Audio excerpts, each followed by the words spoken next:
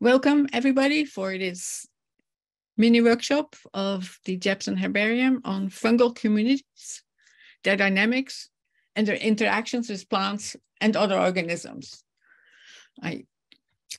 And this second part of this mini workshop, I'm talking about spores, fungal spores, their production, and their dispersal. So when we look at mushrooms, like these clusters of honey mushrooms that were growing happily on campus at some point, people have been doing the math on these, and they discovered that every mushroom forms something like 16 billion spores in this cluster. And you can see them, these spores here, this white stuff, that is all spores. And one spore will not give to an organism that can reproduce. You need a second spore, but still enormous amount of spores. And the success rate of these spores is in general really very small because, you know, they have to find another one that we can mate with, but they also have to find resources. And as you can see, here is already an individual of this particular species, and there's no space for another one because they're being outcompeted. So, and the success rate is, it's probably comparable with pollen in this case. I mean, lots of pollen, but very low success rate. So spores can get into the air, but they can get quite far, but they still have to find another one of the same species to mate with. So again, their success rate will be pretty low when they make it out of this little area where they start. Another example of spores, here we have a Ganoderma species here on the left. It forms these brown spores, you can see them here. And again, people have done the math for a fruit body that is a square foot, more or less. It will produce something like 30 billion spores in a day, and that 6 months in a row. So again, gigantic amounts of spores, but a very low success rate of new offspring establishing. You can see the spores when they're in mass, but they're microscopically tiny. So you have to put at least 10 side by side to get the width of an average human hair. In most cases, it's only one cell, so it's not much to it. It needs, as I said, another spore to mate in many cases. In general, they're not long-lived. So with long-lived, I mean they can't survive very long before they can germinate. Before they germinate, they have the same kind of function as seeds, but they're definitely not seeds. I mean, seeds are bigger, they have much more resources. The whole plant is already ready to go. This is only one cell. We have an example of a gilt mushroom that is producing spores, and the spores are produced here on the gills. So here have one. So the gills make it possible for the mushroom to make more surface. It's also nicely protected. The gills are also keeping it rather moist, so it is an ideal place to make your spores. So you can have, in this case, one big mushroom. In other cases, you have a lot of small mushrooms, but it is all about making more spores. There are also mushrooms, or what we call conchs, that are totally different. They have tubes, and then those tubes are lined with these cells that produce the spores. And these tubes come something like 1 centimeter long. So it also means that these fruit bodies have to be, I mean, these are perennial, so they have to be growing in such a way that the tubes are exactly vertical, because otherwise the spores fall on the other side and don't get out into the environment. But they're very good at that, I have to say. The opposite of tubes is spines. So again, making more surface to make more spores. This is the mushroom from the top. This is the bottom. Again, a much more surface area to make spores. Then others just make branches on the outside, spores are made. And we can also have a very simple fruit body that just lies on leaves and soil, just a crust or a more parchment-like thing. This is brown one. And then the yellow blobs make more surface by being wrinkled and not just a globe, which I call yellow blobs, but it is the witch's butter. And so far I've been showing you examples of fruit bodies in this group of the fungi, which here we have this guild mushroom that belongs here. And up from lower here, and then this is on top of the other part, the fungi. This group of fungi forms this kind of fruit bodies. Well, this is one example of such a fruit body. And the spores are formed on cells that we call basidia. And this is what they look like. So here we have a basidium sticking out into this space in between the gills. It has 4 prongs, and then each prong forms a spore. 4 is the norm, but of course it's fungi, so there are all kinds of exceptions. They can have 1, 2, 6, or 8, but 4 is very normal, as you can.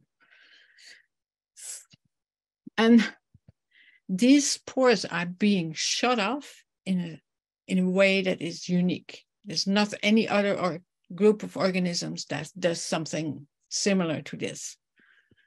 And this is an example of how it works. So we have here the prong, we have this asymmetric spore, and it looks like it's blowing a bubble. It's actually a droplet with sugars in it, attracts more water, it grows, it's a moist environment. And at some point, something happens and the spore is being shut off.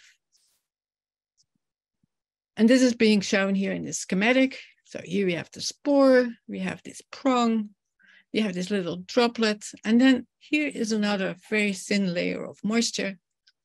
And when this bullous, this droplet grows, at some point it flows over the spore, and that gives the spore its momentum and it's being catapulted off.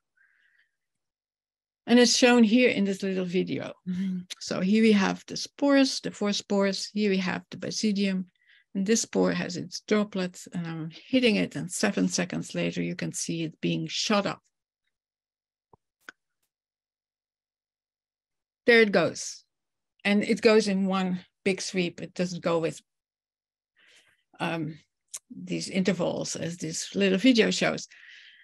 And it's like giving a push to a balloon. So it goes a certain way and then it stops and then it falls down in between those 2 gills, or in the space of the tube, or in between the spines, or in between the branches. It's going down there.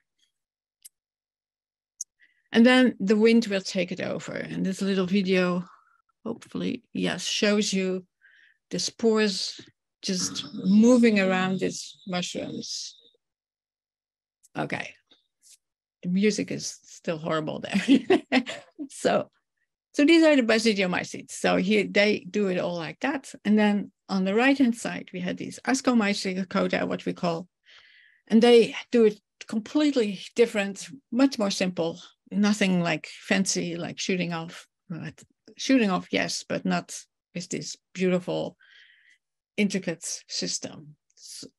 So here, the spores are formed in a tube, and most of them have 8. And again, there are other ways of other numbers, but 8 is again the norm. And these cells line this inside of this cup, or line the pits of the morel. And we know a lot about it by research on this tiny mushroom, this tiny fungus on little, here's the fruit body, it goes on dung, it's easy to grow in the lab. And it's easy because there's these big acini and with dark spores, so you can see what's happening. And what's happening is the spores mature, the pressure keeps growing. And then at some point, the lid flies open and boom, all the spores are being shot off. And the pressure in these acini can be as much as in a car tire. So it's a pressure system, and that kind of system is of course known also from plants and from animals, from moving parts. So this is not unique. I wish it was, but it isn't. And here we can also see it, I hope. So at some point there's a tip and all the spores are being thrown out all at once, and then there's drag getting them up. And then the other interesting thing is that these asci can often move towards the light. So in this case of this little fungus on this mushroom on dung, it's really nice that it's going to the sun away from the dung thing, because they want to be, they have spores to land on the grass so they can be eaten by the herbivore, the cow, for instance. So, and even in morels, it's the case that the asci bend towards the light and shoot their spores off away from the fruit body into the airstream. But not, of course, it's fungi, so we don't have one way of doing things.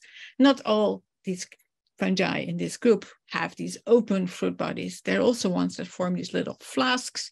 Here we have it cut open, so we have the opening, and here it goes one by one. So this ascus grows up, shoots its spores off, shrivels back, and the next one can grow up and do its thing and shrivel back, and so on until all the asci in this fruiting body have done their bit. But again, a very effective way of getting your spores out, though not all at once. But, you know, in both groups, both the ones with the basidia and the ones with the asci, we have also ones that don't shoot the spores off. Forget about it. We just keep the spores inside, in this case, embedded, no shooting off. They have lost that mechanism. They just drop off the basidia, or they just stay inside the asci. But they've come up with different ways of getting the spores around. They use vectors. For instance, the golden-mantled ground squirrel, in this case, eating a truffle. And then when you look at the poop, there are the spores. And these spores, so from two species, a false truffle and a Goteria, they're still viable. They can still germinate. And so this is a way of getting your spores relatively, not huge distances, but a distance as a squirrel or a chipmunk or any other little mammal, chippendale thingy in the mountains covers, and then you can still really move around in that way. Stinkhorns do it totally different. So they have their spores in this goo, and they're not called stinkhorns for nothing. They really stink. They stink like carrion, like dead meat. They look like dead meat, and they attract flies. The flies gobble it up and move it around. And it's actually quite an effective way of dispersal of your spores. So in the end of the day, this looks like that. So all the spores have gone.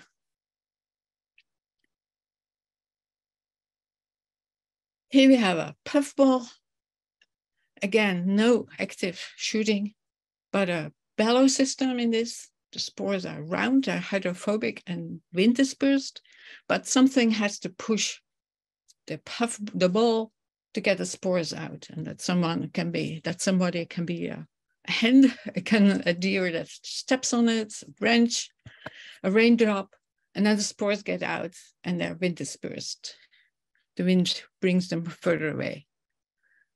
And these spores are round and colored, a little, tiny little bit of spiny, and you can only look at them under the microscope like this when you add some washing up liquid to your medium, because otherwise you see only air bubbles because they're so hydrophobic.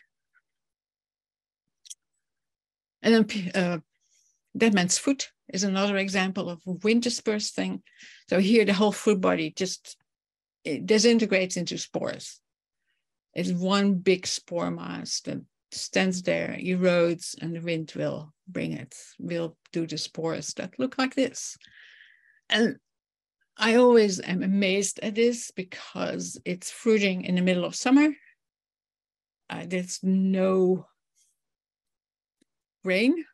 There's no insects activity. These are ectomycorrhizal, so they need to be with tree roots. But they they are fruiting all over the place, I must say. So they are very effective.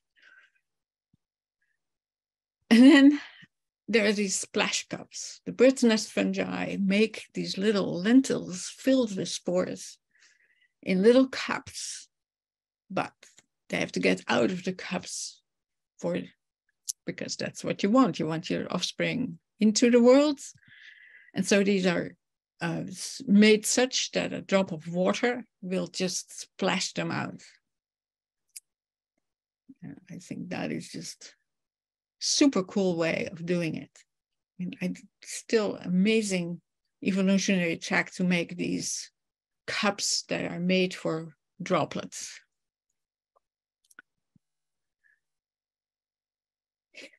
But going back to species that do shoot the spores off, it doesn't always mean that the spores are distributed by wind. So here we have this crust. It's hardly a crust. It's on the underside of a piece of wood. It's lying on the forest floor. I mean, wind dispersal, forget it. So this one, mites will disperse it. So mites just walk like lawnmowers through this mushroom, this little crust. They're covered with the spores. You can see here. They eat the spores and they disperse them. And these spores remain viable even if this little mite is being eaten by a roving beetle, or when the roving beetle is eaten by a salamander, there's still a certain percentage of spores that can germinate. This is just amazing. So here we have a close-up of the outside of this mite, and here we can see all these spiny things. Those are the spores of this crust, this Tomentella species.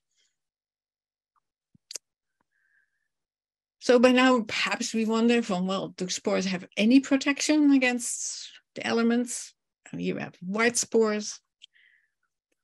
Doesn't make a difference what color they are. So you have orange, brown spores, yellow, brown spores, orange, brown spores. Here again, white spores, very typical shape and size. There's not much to it. And how long do they remain viable? And do they have any protection? So we have brown spores here and even knobby spores of an inospy. And then the interesting thing to me is when we look at gilt mushrooms and their tree of the gilt mushrooms, and it's bent backwards to fit more in this figure. We could also have it straight up. And forget about all these colors, because this figure was made for a totally different purpose than I'm showing you here. I'm emphasizing here the spore color in relationship to where they are on the tree of these gilt mushrooms. So the oldest gilt mushrooms are white spored, so it's like these wax cap species. The oyster mushrooms are white spored, mycenas and marasmias. Here we have shiitake. Here we have a pink spore group, but here we have Flyagarius white spores again. And then from here onward, we see colored spores, brown spores, black spores, purple spores, orange brown, tobacco brown, you name it, brown. Okay, here are the white spores, there are the brown spores. Here we have a group with pink spores, salmon pink, brown spores. But basically, this is all white spored groups. And then here we have this one group. I would say they've been experimenting with color.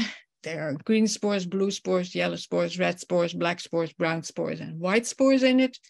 You have also these puffballs embedded in this group, so they are brown and hydrophobic, so all kinds of things here, but after that, they settle on brown.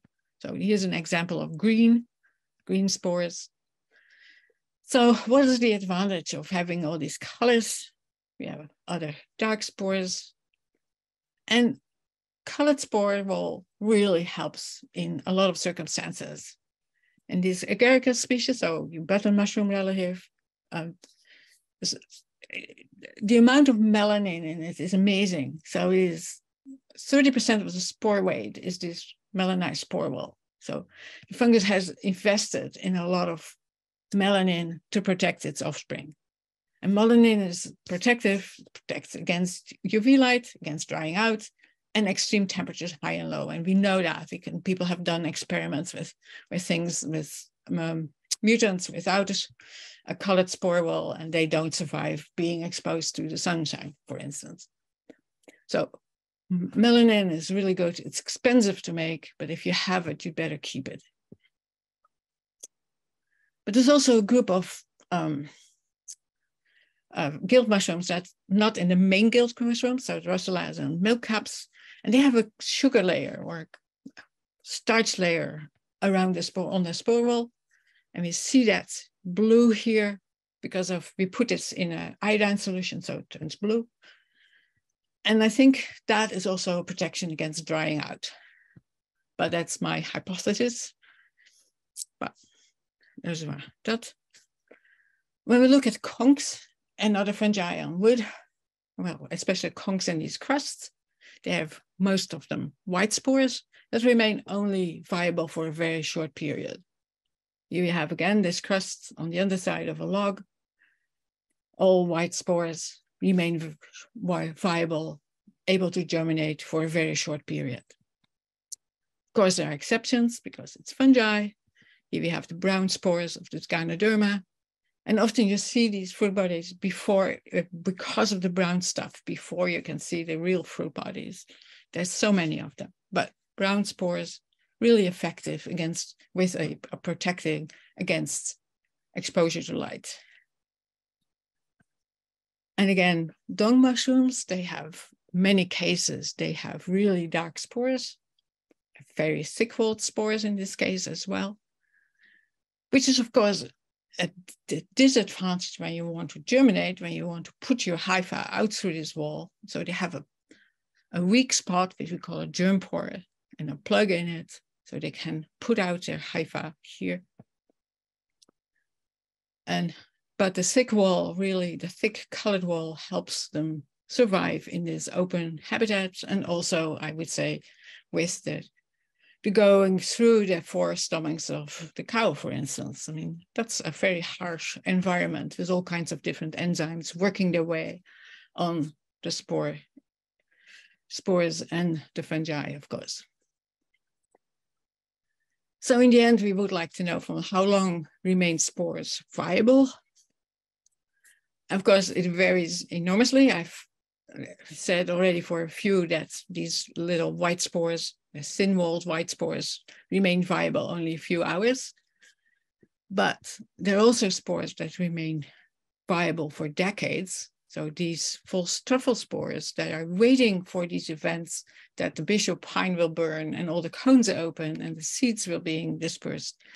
We wouldn't have this forest of young trees at Point Reyes after the 1995 fire if there were no spores waiting for them. And these spores have been waiting a long time because it's a species that is early in succession. So it's an early colonizer of the trees that when they just germinate and are not common when the forest is much more mature. So these have been there for some decades. And with that, I gave you some points I want to make sure that you will remember of this introduction to fungal spores. They're microscopically small. There's only one cell in most cases. So you can't see them with the naked eye. They're also produced in huge numbers in general.